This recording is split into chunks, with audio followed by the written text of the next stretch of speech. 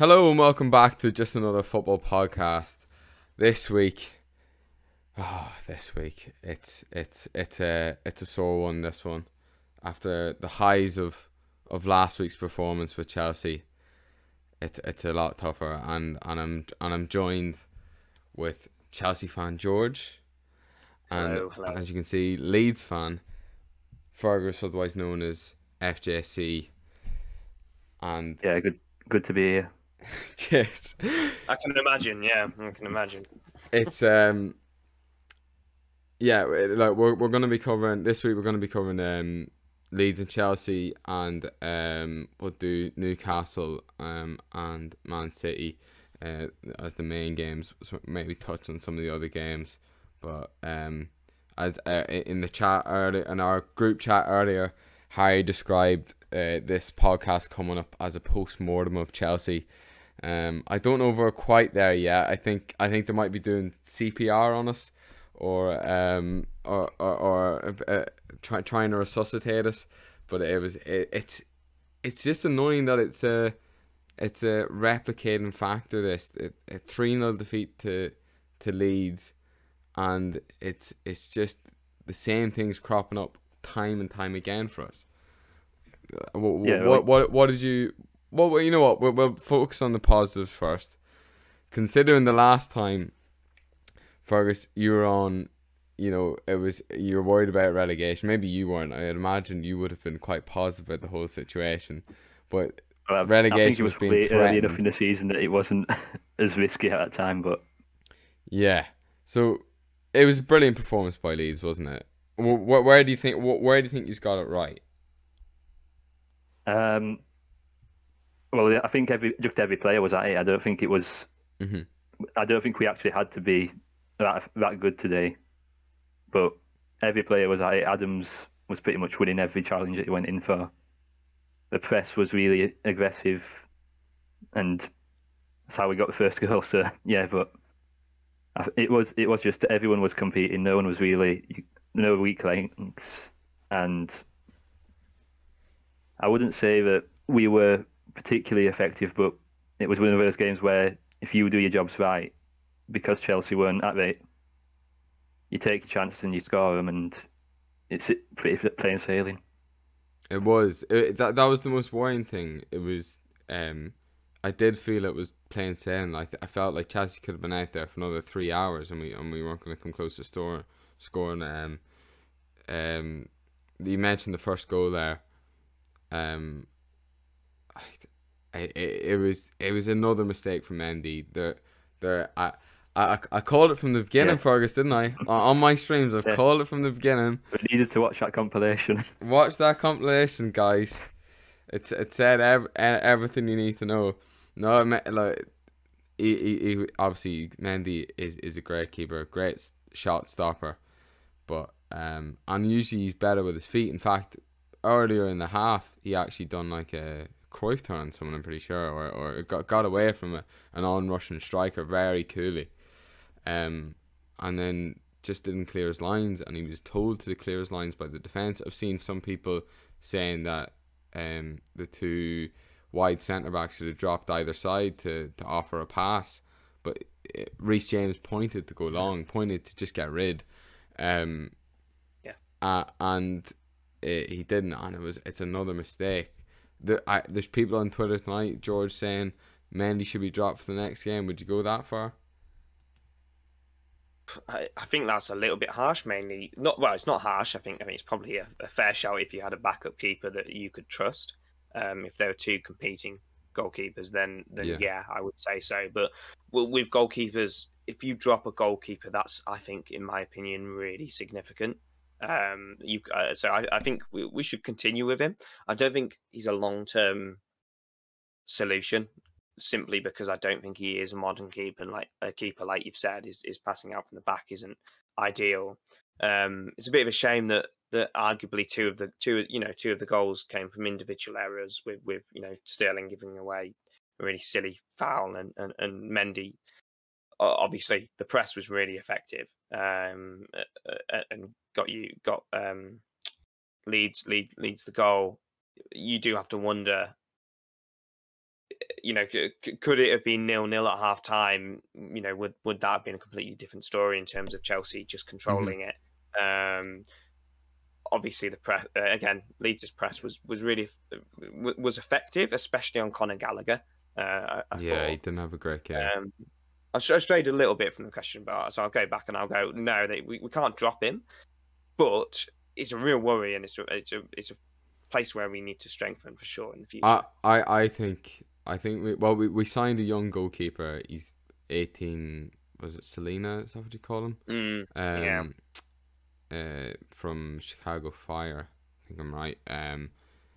I have no idea about this guy, but it's encouraging that we do have the foresight to be signing a young goalkeeper now. My choice would have been Bazunu, but I'll settle for Selena for now. But yeah, no, I always think you have to back your goalkeepers in this situation. They're on their own out there a lot of the time, and I'd be more inclined to back a goalkeeper, especially if they've been as good as Mendy previously has. But yeah, it was. You touched on Gallagher. It's funny. At half time there was, I'm pretty sure, stat on David. I think it was his first half numbers. Maybe it was even his full 90 minute numbers. Full 90 minutes. Yeah, and it's 100% this, 100% that. Loads of tackles, loads of duels. I thought he was shocking for the first. But then it's 73% passing accuracy. Yeah. And there you go. He certainly didn't put how many times he was dispossessed as well. I'm sure his duels are quite good, because in the first 20 minutes he didn't get near a duel to compete in it. Otherwise, you probably would have lost it out in it. Gallagher, I still think he's a different type of player to Kante, but I still think he'll that's the role he's going to fit into. Is out of the two in the pivot, he's going to be the one pushing on. And obviously, sort of Fergus was at the game. Was it noticeable, you know, that he was targeted with the press? Because, you know, watching from Sky Sports, not to plug them, but you know, it was very obvious that he had 2 or 3 bodies around him. I don't know if that's just the nature of Leeds' press anyway, it's just natural, or whether he was sort of targeted, like, you know, individually. What did you feel about that? I wasn't really paying attention to it, but yeah, I think it was just he was left centre mid, wasn't he? So yeah. I think it was part, because he might be targeted, because Adams has started quite a lot on our left centre mid usually, and he was on the right hand side this time. So it might be that Marsh has seen Gallagher there and thought, we'll switch Adams over because he's a really good presser. Yeah, I thought Koulibaly was targeted as well. Which makes sense in terms of that left-hand side and moving Adams over. And Ali's point that he's made previously about Koulibaly struggling with dribblers and getting turned. I mean, that first yellow card, Aronson turned him inside out and was away. And I mean, there was 2 yellow card challenges in that one challenge. If he got a ref on a bad day, he could have seen red straight away. But and in fairness, it's lucky Aronson didn't like make too much of the arm round the throat or face, like. But it was, I thought yellow was right. I don't think anybody was asking for red really, but he really it never felt like he got going. The one thing I'd say though, just on Chelsea, is that I did feel like before the goal we were the better team, and it was a very scrappy game. And when I say the better team, not clearly, I thought we were ever so slightly, and we were slowly starting to get our rhythm. And I did feel like the goals kind of lifted, and I'd imagine it lifted Ellen Road anyway. But like it was, I imagine for the players, it was like seeing Mendy make that mistake. It's like it's maybe they probably don't need it, but it's like the validation of pressing as much as they do was like, there's your reward, like and that would just make you hungry for more, and also like give you the confidence that Chelsea aren't at it today, and we're going to go at them even more after that and try and do the same again. And I felt like and then it done the opposite to Chelsea. It like deflated Chelsea. I because I didn't think the momentum was going away from us before that goal and before Mendy's mistake, and it all seemed to just fall apart from there for Chelsea. So yeah, it definitely felt like it was an even game up until that point. Yeah. And because that Sterling chance right at the start, I was just walking into the ground as it happened, and I was thinking, here we go, this is going to be a tough game. Yeah, exactly. But he definitely had a few chances where if he'd have taken them, it would have been probably a completely different game. Because Cucurella had a good chance and he skewed it wide. But again, I had that one, didn't he, where Melier had to make a save? Yeah. But again, it's for Chelsea. It's we're just not potent enough in attack, and people point to the defensive mistakes, the individual mistakes. And that is an issue because I'm pretty sure we're one of the highest in the Premier League for individual errors leading to goals or individual errors leading to shots now, but over the past season or so. But I feel like those will be ironed out. But it's going forward. What we can never sustain pressure. We never do like a Man City or Liverpool stranglehold on a team, pin them back. Like there's Man City today. I think that's a bit unfair on you, to be fair, because last week you did pretty much have a stranglehold on Spurs. We do in some sense, but there's not really a threat. Teams, but you don't really have a penetration. Yeah, that's probably a better way of saying it. Like there's not a sustained penetration of a team. We might keep the ball in their half for a bit, in that way, but it's not like it. I can't think of any really solid chances we had today, after the goals went in for Leeds, but yeah, where do you think the issue is with this attack, George? For me, it's got to start with Tuchel, and I'm sort of I think. I've got a wry smile, I suppose. You know, it's bittersweet in the sense that obviously we've lost 3-0 to Leeds, a fairly historic rivalry. And it shouldn't take that for us to start questioning Tuchel, because in reality, it's been like this. And you know, Fergal and I have mentioned it, countless times on the podcast that he really struggles with coaching attack. In fact, you know, he's well known for not coaching an attack in terms of patterns of play. He sort of gives an element of freedom, but getting balls into Havertz and Sterling, especially in behind defenses, it's pretty difficult. And you can do that in low blocks. We saw we'll go to the City game, but City getting passes in behind defenses that are extremely low blocks, really effectively. Chelsea don't do that. We don't play any of our passes into the box. It typically crosses, and we're not going to the byline enough. Perhaps we don't have the personnel, but I don't really back that, or I don't sort of prescribe to that belief simply because of, you know, Romelu Lukaku last year. You know, I truly believe that no matter what striker we have up front, I think we'll struggle to get chances for them. So it's got to start with the manager, and I'm sure he probably knows that as well. I mean, it's really scary that our 3 goal scorers this year, I believe, our only 3 goal scorers this year have been Jorginho, Reece James, and Koulibaly. Yeah, I think that's telling, right? I thought it was a bad mistake from Tuchel today to start Reece James at right centre back. I was glad to see Gallagher in the lineup because I was looking forward to him playing, but perhaps the right pairing would have been to put Loftus-Cheek in midfield, who I thought had a solid enough game. Again, I don't think he was the worst, but there wasn't many in that sort of midfield line that really had the courage to try and break Leeds' press, and do it convincingly. But I thought maybe Loftus-Cheek did it a little bit better than the other ones.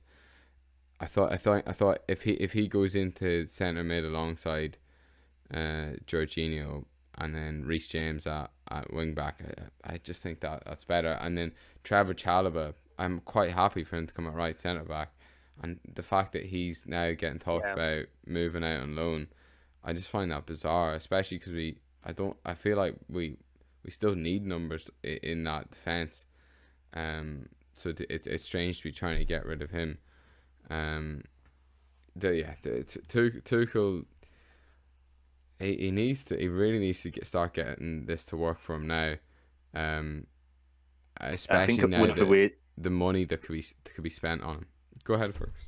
One of the weird things with like Chelsea's style is that the recruitment's all been not individualistic players, like in the front attacking line. Mm-hmm. If you've not got a manager who's not going to coach those patterns of play, you're pretty much just setting up to fail. It's an odd one. Yeah, I mean, bringing in Sterling, obviously he is quite an individual, I suppose, in maybe early Man City days, and especially at Liverpool. You know, he does like to dribble past people. He does like to take people on and take charge, but he's not really what you would call a talisman, is he? He's not No. Like you said, that sort of selfish player, that individual who is going to really drag a team up. I don't, like you said, I don't really see that. And when you've got sort of teams, and I said this in sort of pre-season, but when you've got teams even as low down as sort of I suppose your Fulhams, obviously Rodrigo scoring some goals as well, with strikers that already have 2-3 goals. You know, Che Adams, I know he scored them both in one game, but Zaha, you've got players that you've got focal points. Chelsea don't have a focal point at all, and perhaps Sterling was supposed to be that. He's not really the profile that I would bring in to fit that role. No. Obviously, maybe it'd be interesting to sort of compare with Rodrigo, who's got 4 goals for Leeds already. He's not exactly Chelsea I'm looking quality, at him for my FPL. He looks like scoring. Hot property.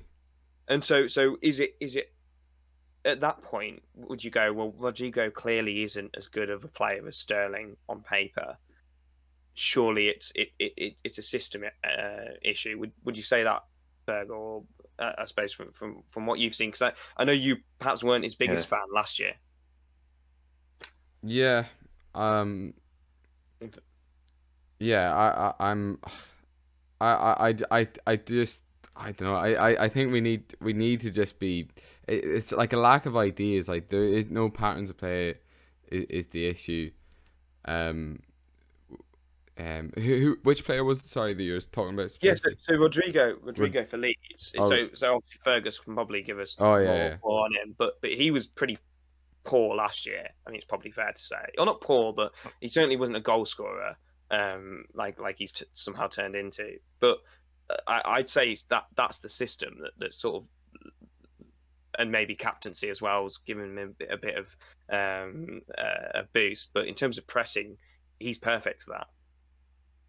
I would definitely wouldn't say he's perfect for a pressing side, but no, that is a one thing that stops him from being at that top level. At that top level, okay. But this season, it's just been that he's been put in up front positions more often. Because last season he was pretty much playing a 10 all season. Yeah. And sometimes even being pushed back to a number 8. But yeah, I think the system that Marsh plays is more just one of the 4 players will get on the end of chances. Mm-hmm. And recently it's just been Rodrigo, but I wouldn't say that he's taken up his game another level, because today he wasn't even that involved. He just got on the end of 2 chances. Yeah. And on that, so like we'll touch on Leeds, and what have you thought of the window for Leeds, the transfer window? Have you been impressed with all the new signings? I mean, Adams and Aronson look brilliant. Aronson was causing all sorts of trouble today. The business that we've done is really good, but I'm still not going to be happy with a window unless we get another striker in or something like that. And even a left back, I'd want a left back, but that doesn't look like it's going to happen. Really, yeah.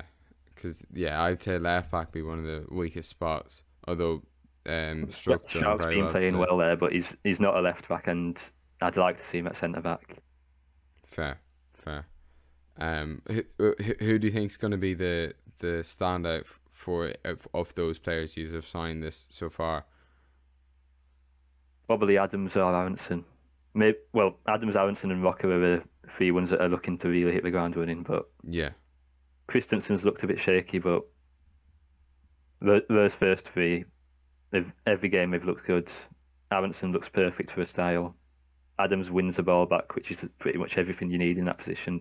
Gets about the pitch, and Rocker's just got that pass to get the ball forward. So they've made a really good spine in that midfield. That it's looking really good there. And then Sinister, we haven't even seen much of him. So yeah, and he's kind of the Rafinha replacement really, but I can't imagine the replacement in the aggregate.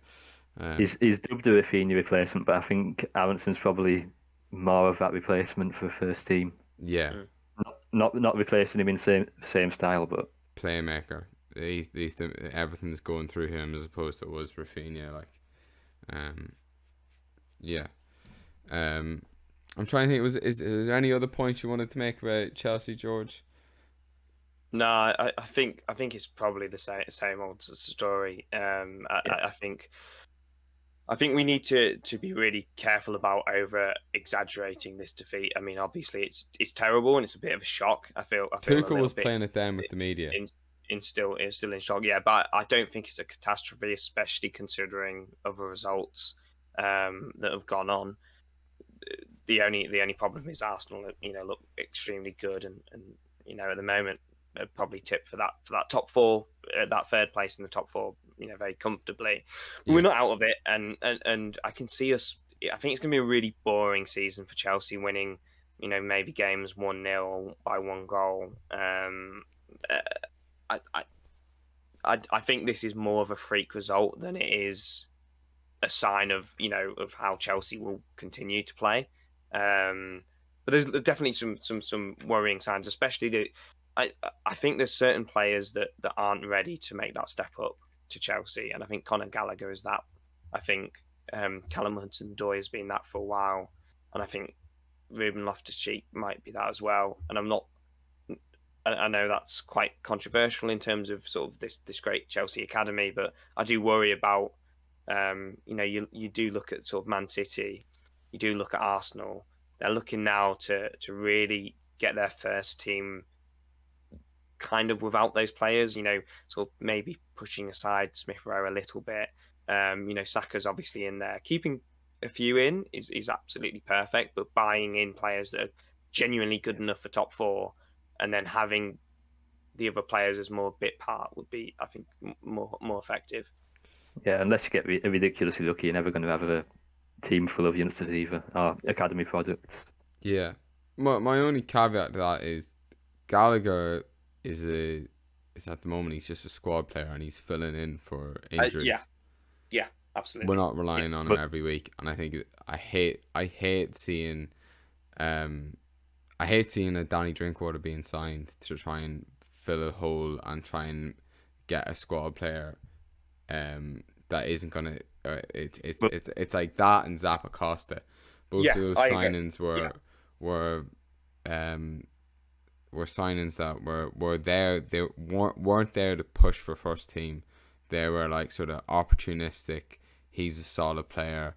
We'll bring him in to do a solid job. We're not going to pay over the odds. Whereas I think the Chelsea Academy lads can do that, and do that to a higher quality and with more about them. I still back Conor Gallagher to turn it around. It's literally just one game. He's not a player for that system, though, is he, sir? Well, I think the system needs to change anyway. So, but if you're not going to change the system, you can't really have Gallagher playing as a 6, and he doesn't. There's nowhere else for him in the team. Yeah, I get your point, but I didn't think you'd see it as much, but I think Tuchel is trying to shift to a 4 anyways, even if it's just with possession of the ball. I think we'll see more. I think we'll see more of that. I also still think I still think Hudson-Odoi, if he had gone to Bayern, would be in their first team, being really, really good. Maybe that's Bundesliga, but and being part of Bayern Munich. But I still think that it's a waste of talent there. Maybe he's now not good enough for Chelsea, but from what I've heard, he had a really good preseason. Like he's done everything he can to come back from whatever knocks he had. Yeah. He bulked up, and then Tuchel hasn't really given him a chance. Ziyech was coming on off the bench there. That frustrated me. Yeah, I mean, I've never liked Ziyech, but like Ziyech can be one midfielder on the pitch as well. Yeah. That was the other thing. I don't know that we changed formation about I think 4 or 5 times during the game, and not one of them seemed to make a difference. And then at the end, I kind of get it because he was just going, "We need attackers, we need goals, get on the pitch there." But it was too early as well to do it. I mean, he did it extremely early, and I know we've sort of it may have been 3 down at that point, but I think it was probably 2. But yeah, Jorginho coming off and not having a holding midfielder at all is suicide in my opinion. So I feel like we missed Kante massively. I think Kante would have put it up to that Leeds midfield, but or Kovacic. Yeah, but Leeds were just incredible, as you said. Everybody was on it, Fergus, as you said. Yeah, and because we got the lead pretty early on, we pretty much rode the wave of the atmosphere as well. But yeah. And they just finally on Chelsea, we're getting linked to Aubameyang. And it looks like that deal, it's slowly but surely edging towards a conclusion of him signing for us. Are you happy with that? How do you feel about that? I actually quite like Aubameyang. I'm not happy with the profile, as in if you take away Aubameyang and his, obviously signing I think he's 33, signing an old striker for 20 million, I believe it's going to be. I think exactly Barca have pure cheek signing Aubameyang on a free. Yeah, after getting the contract written off by Arsenal, and then turn around and going 20 million, please. Yeah, I think it's very cheeky, especially when they can't register Koundé. Yeah. I do think he is a really good player though, and he works well with Tuchel. And Tuchel's already come out and said that he knows about his discipline issues, but at Dortmund, it was sort of more the case that you kind of allow it if he's going to score 60 goals out of 90 games or whatever it may be, and he's playing up front. He's clearly going to play up front for Chelsea. He's not going to be sort of shoved on the left wing, which I don't believe to be his best position. But again, it's not. It smells panic buy. It stinks of a panic buy. So in that case, it's a little bit worrying. But he's a proven goal scorer and he works well with Tuchel. So I think it could be successful, just not for long term. Yeah. Fergus is an outsider. What do you think of it? Well, the profile of him doesn't really suit. On the outside, doesn't look like a profile that you want if you want to build a team that can just consistently sustain attacks and things like that. So part of me is thinking, is it just Tuchel's wanting to get someone in to win a cup? Because you're not going to be able to control games with a front three of Aubameyang and Sterling and whoever else, because no one's going to hold up a ball. Yeah, it's going to be interesting where the Mountain Havertz conundrum, as to do both of them start or will one be dropped. Perhaps your outside shout of Mount at right wing back and James at right centre back. I like it. Yeah, maybe Mount in Ruben Loftus-Cheek role. Yeah, perhaps. I knew what, after seeing Loftus-Cheek play it, I'm not as opposed to it as I once was. I think that sums it up really with Chelsea at the moment. Like the Aubameyang signing, it is scattergun. I saw a report saying that that Todd Bowley was surprised at the lack of data collection and data usage.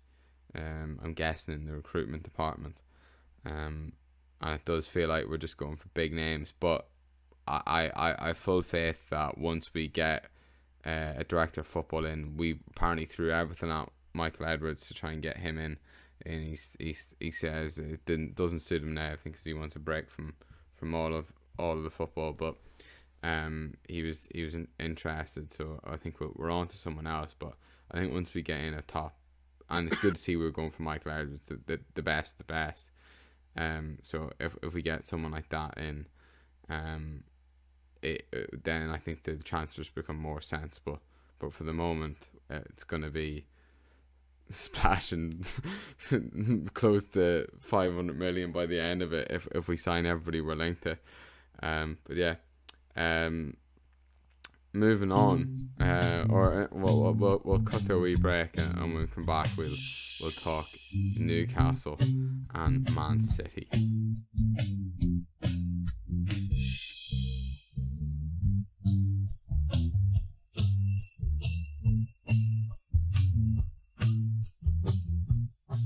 Newcastle 3, Man City 3, a thrilling game.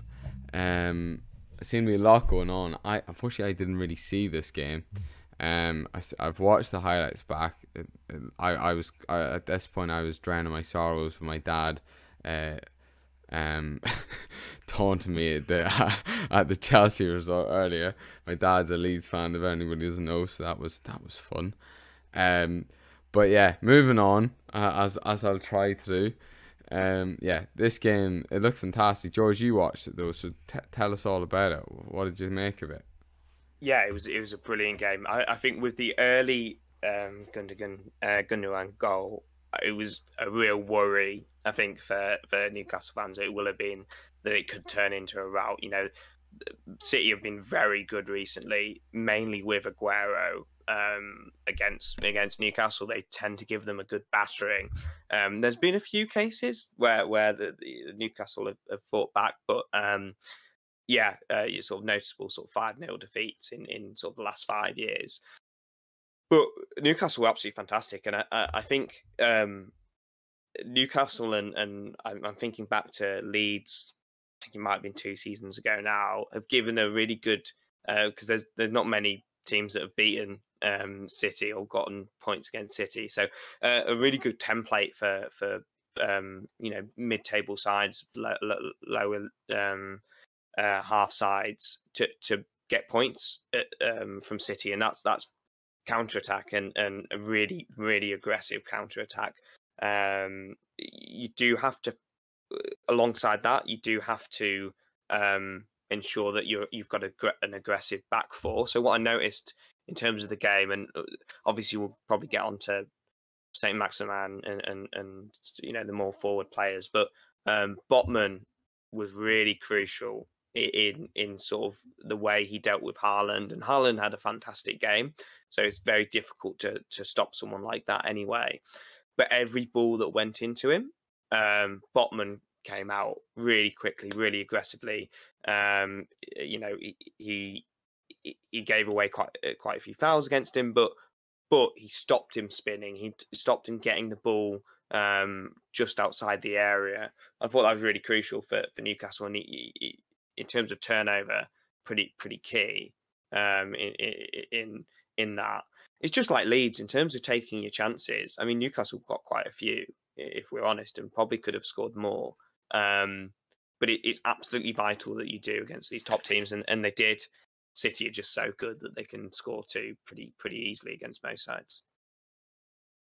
Yeah, the Trippier free kick was fantastic. Unbelievable.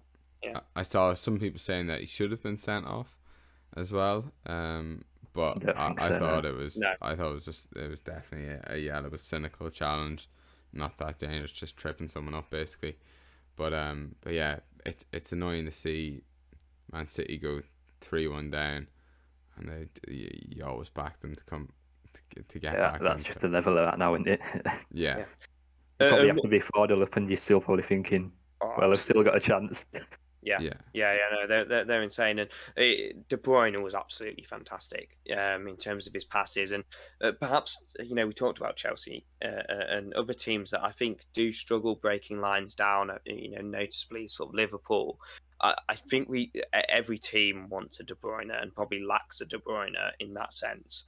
He gets balls into the box very effectively, and that's where you score most of your goals. You're not going to score most of your goals through long shots, and obviously crosses are fairly effective, but not typically for the bigger sides. I know Gundogan got a bit lucky with his, but there was one moment, and it was the Bernardo Silva goal. Obviously, you've seen the highlights. Yeah, he puts it on a plate for him. It cuts right through. And again, I've sort of mentioned how sort of Botman stepping out was really effective at this stage. It actually kind of created a little bit more space for Silva, but that's sort of the genius of De Bruyne, that he sees that pass and he can get a ball into the box of a low block team, and the player seems to have acres of space and time to make a finish. It's pretty incredible. Yeah, when you've got De Bruyne able to play that pass, and then you've got to worry about Haaland making all these runs that he's making. Absolutely, yeah. Impossible for any defender. Would where do you see Newcastle finishing, Fergus? Do you think they'll finish above Leeds? Probably, yeah. But I had them at the start of the season to be about 9th or 10th, I think. But that was because I had Palace at 8th and West Ham at 7th. And I don't think West Ham are going to get 7th at the moment, the way they've started the season. And where did you have United? Did you have United in 6th? Yeah, but with Casemiro coming in, they should probably just bounce back. But yeah, we forget that Arsenal lost their first 3 games, last season. So certainly, although it matters, and it'll big blow for United later on in the season, they really should bounce back just with the quality of players they've got, or they've got sort of bringing in, especially with Casemiro. But yeah, Newcastle's a weird one because they've really got a massive opportunity now to push for Europa, and even, I mean, if Chelsea can play like they are, like they did, against Leeds, and I don't think. Truthfully, I don't think Spurs have been all too convincing in their last 2 games. There's an opportunity for a rogue top 4 push, in my opinion. The other thing as well about Spurs is, like, they're saying, like, it's great to see Spurs get over the line even though they're not playing well, sign of a good team. I always think that is bollocks at the start of the season. As a Chelsea fan, like, well used to seeing that sort of result in Premier League winning seasons. You don't want to see that too early because it runs out. Your luck will run out. And as you said, George, Spurs, we should have won the game last week. I thought we were brilliant, and then we've the complete opposite performance this week. But Spurs were there for the taking. And only for a poor ref, it would have been a pretty comfortable result for Chelsea, in my opinion. So I just don't get. I'm surprised just that they're not as good as I thought they would have been coming into the season, considering, like, a lot of their signings were really good signs and done relatively early as well, for pre-season and everything like that. I'm not convinced of them. I think out of all of them, Arsenal are the best at the moment for that top 4 race. I mean, is there an opportunity for a team like Newcastle, Brighton, maybe not West Ham anymore, Brighton, Leeds? I mean, Leeds are 3rd. Is there an opportunity to get top 4 or top 5? I guess is probably fairer to say. Is that something you would? Obviously not. You're not aiming for Fergus, especially considering Fergus is more optimistic than you'd think. He's aiming for the title until it's mathematically impossible. Yeah.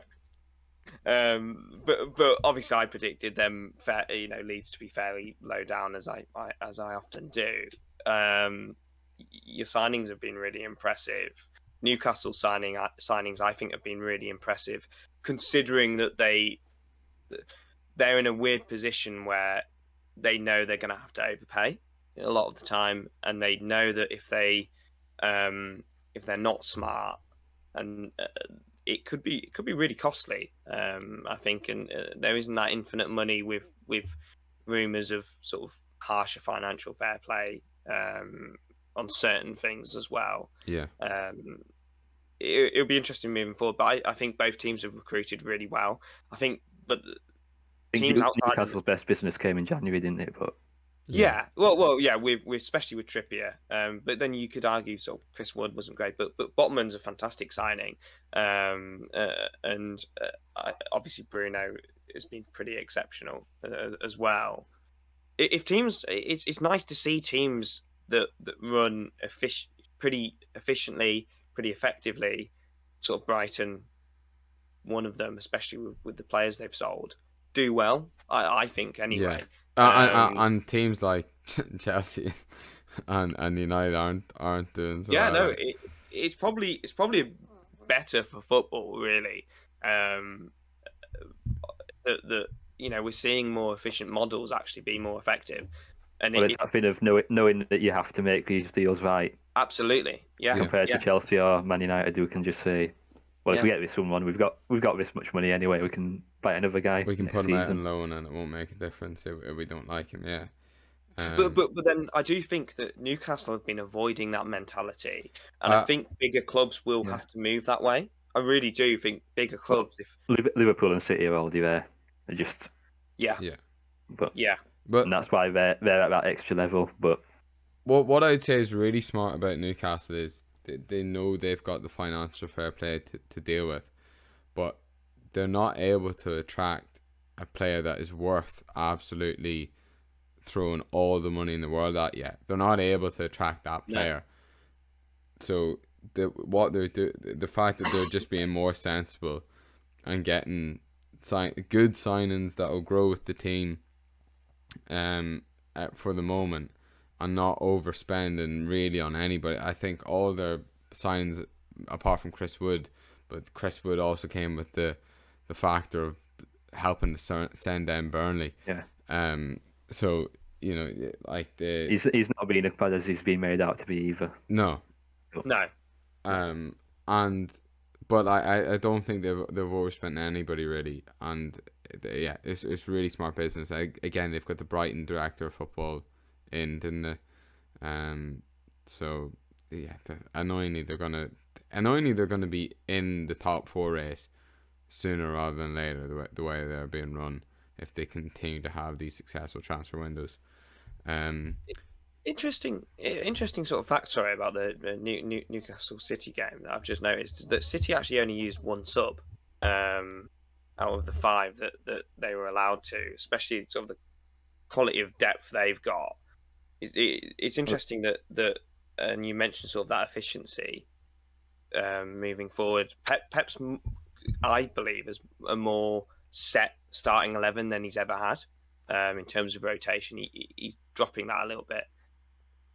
Well, he never really seems to want to make subs unless it's an absolute necessity, does he? Yeah, and Ake got injured, so that was the one sub that he made. And he's got. But it's like that second half, it was pretty much just a steamroll from Man City of just an onslaught of attack and attack and attack. And at that point, you don't really want to add someone to that and risk it. Yeah, you can't. You've not got someone to come on for Haaland who's gonna get you more of a chance of scoring. No. The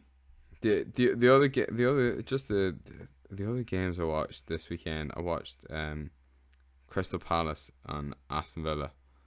It was a really good game. And Crystal Palace are just looking like they're going to have another great season of a really exciting. That is a team that recruitment, you're just looking at everything's being a hit for them. Yeah. Everything's spot on. The centre backs are fantastic.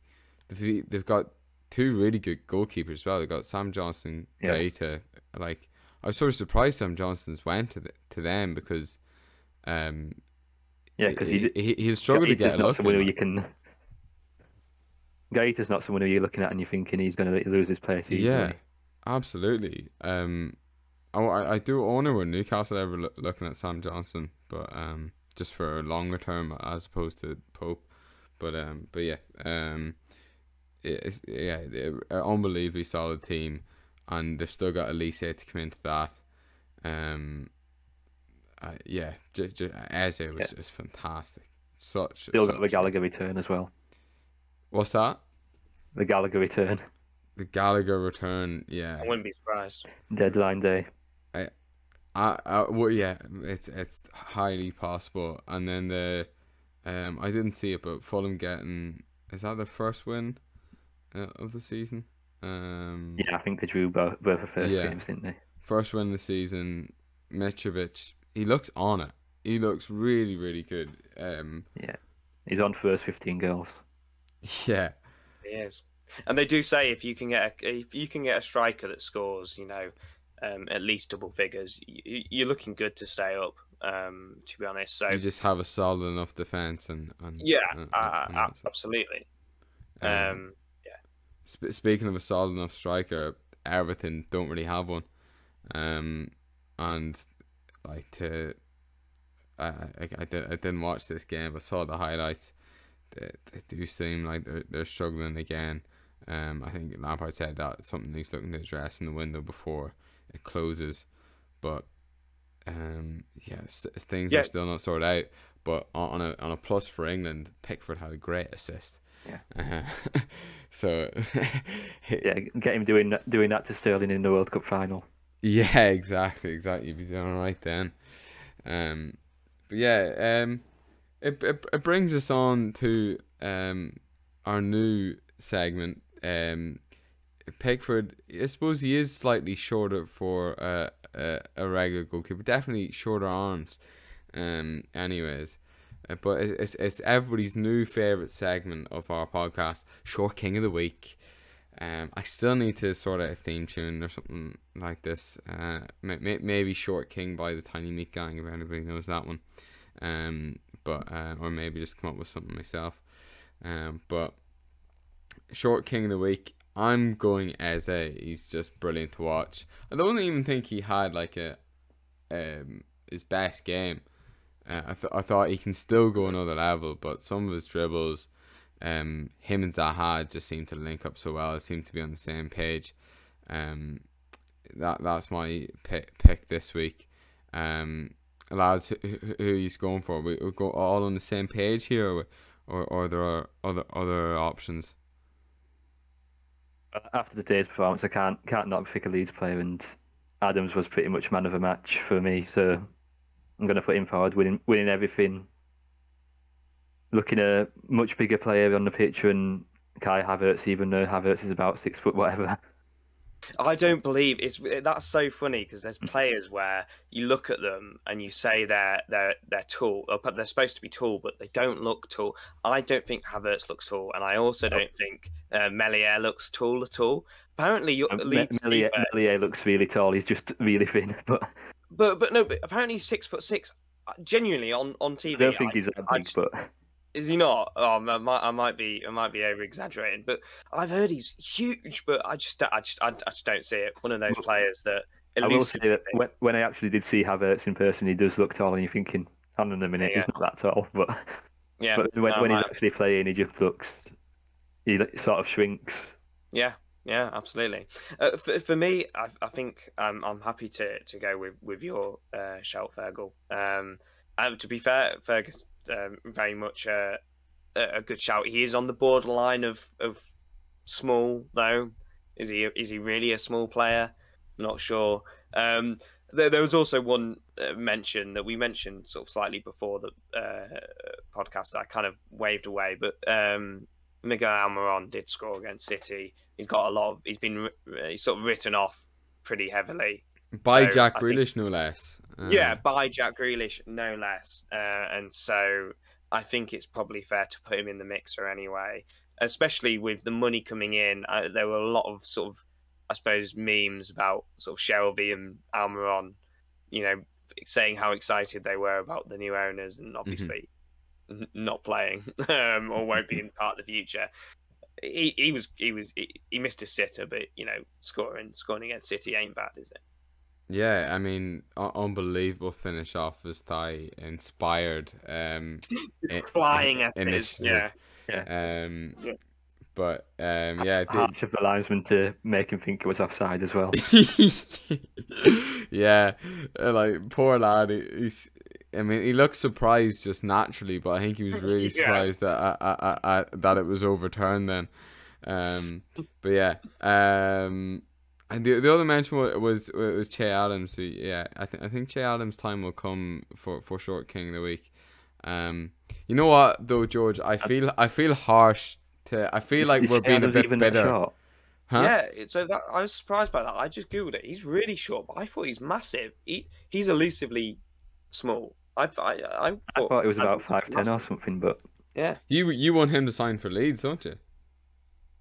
Well, I'd definitely take him, but I don't think that Southampton are going to sell him now. We've had it before with Shadens. We're going to sign him in the Championship, and then Hassan Hootel really likes him, but.